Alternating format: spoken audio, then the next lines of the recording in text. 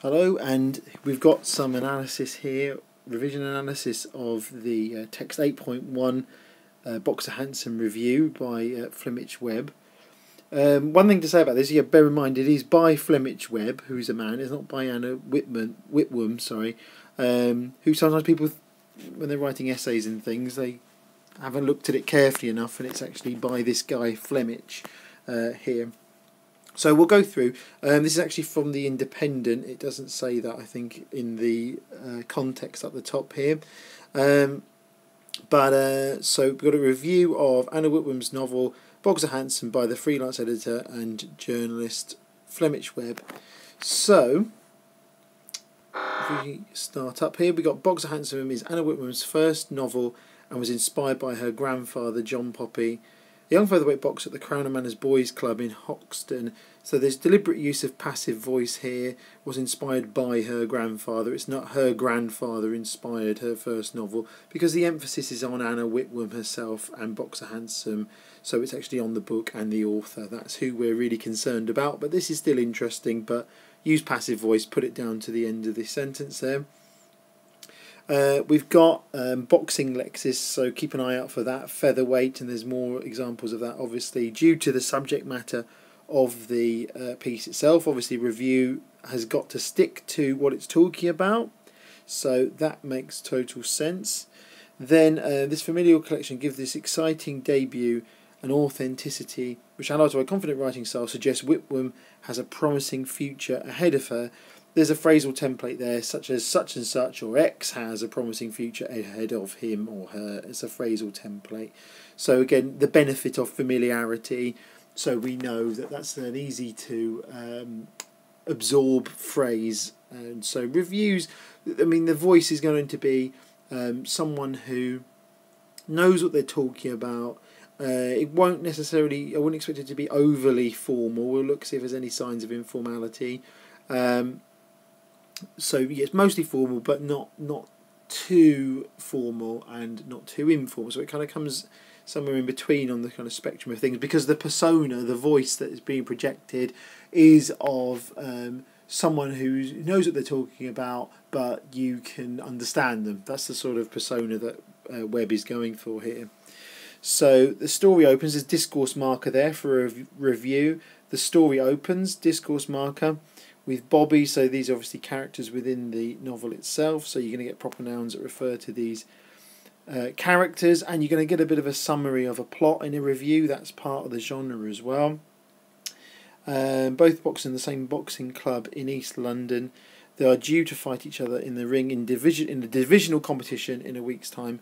But this flurry of fists, so you've got fricatives there, flurry of fists.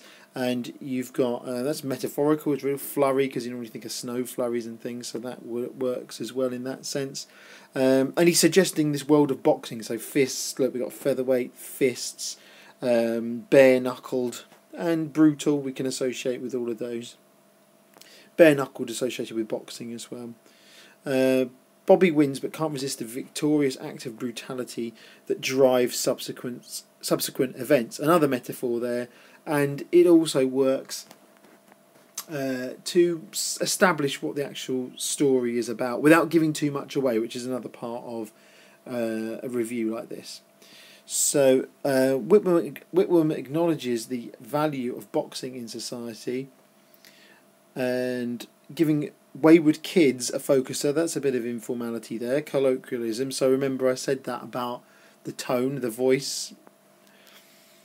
Trainers acting as father figures to young men, though Derek, who runs the Captain Bow Boys Club and keeps an eye out for Bobby and his other charges. So I should say, sorry, through Derek. I got distracted then because I thought, oh, I haven't said parenthesis. There's parenthesis used there as well, which is another slightly more informal quality given to a piece like this, isn't it? And look, there's another one there, a fronted conjunction. The start of the next paragraph begins with a conjunction. So that continues with that. I'm just going to move the text down. So there we go. And where we got to was, but she doesn't shy away from the brutal side and the thin line that separates regulated fighting in the ring from unfettered violence outside it. So there we go. Sorry, just get the lightsaber back on. Regulated, unfettered violence. Regulated fighting, that's antithesis there between organised fighting and then just violence, violent fighting that would take place outside of the ring. Casualties of this world, that's again metaphorical, and it's repeated actually as well throughout the world Whitman creates. Joe, Bobby's father, was once a decent boxer himself, but is now a sad alcoholic, a broken shell of a man. That's familiar collocation, isn't it? I'm sure most people listening to this will have heard that phrase before, a broken shell of a man, or you'll have heard a very similar phrase. So that's familiar collocation. It's easy to say, oh, it's cliched, it's predictable, but in non-fiction writing of this nature, it sometimes makes sense to use things which people understand, which you can take on board the information more efficiently. So it makes total sense in this kind of context. With none other respect that his fists once commanded. So that's right. You could say that does actually work as synecdoche, which is when you use a part to describe a whole. So you could use it like that. It does actually work as synecdoche. I'd be tempted to use metonymy here because it's really it's not just the part representing the whole, it's the fists. It's also associated with the idea of fighting. So I think I'll just push it into that. But I think either of those terms would actually work there really if once explained. But that's what I think. Then Bobby's mother, a victim of domestic abuse at the hands of Joe, sees history repeating itself as her son follows in his dad's footsteps. So there's more familiar collocation there as well, and it's idiomatic really, isn't it? Following in footsteps. A slave to the code of honour that this macho world demands. He repeats world a lot, doesn't he? I'm not sure if that's deliberate, but he repeats it a lot. Macho is a pre-modifier worth talking about there as well, because again it's linking to boxing status and the plot of the novel as well. And we've got a reference here to Shakespeare as well. So this is like an exaphoric reference, which, as this is in the Independent, you're going to see it's the audience are familiar with this. It assumes the readers are familiar.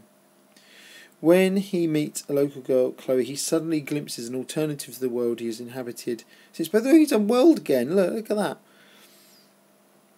The tragedy is that he lacks the emotional skills to seize this chance, and that's metaphorical as well. And seize this chance, and that sounds like familiar collocation too, doesn't it?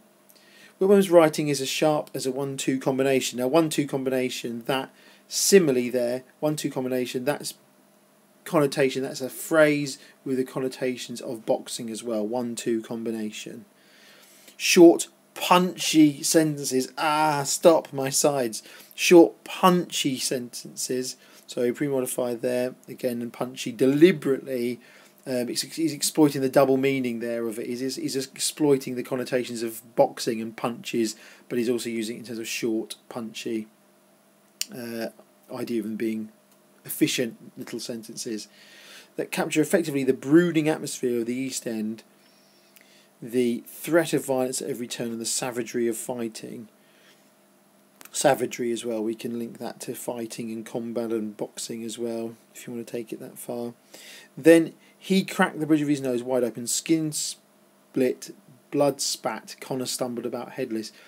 This is a quote. It contains, for the record, a nice technique called parataxis, a series of short sentences, and in this case these are actually minor.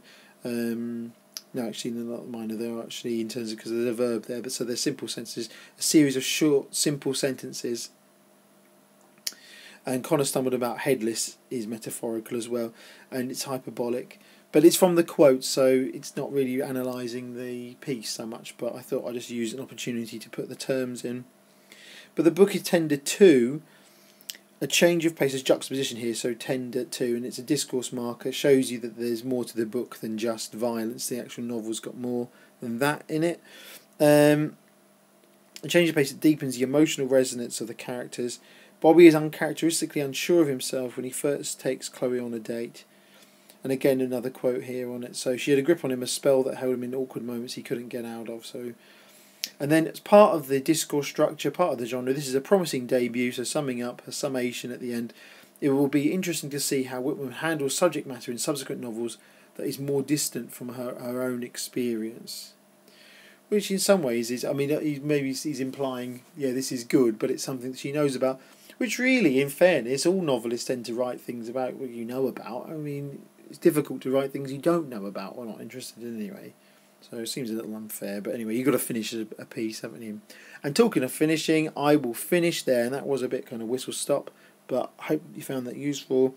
And I'm now signing out. Goodbye.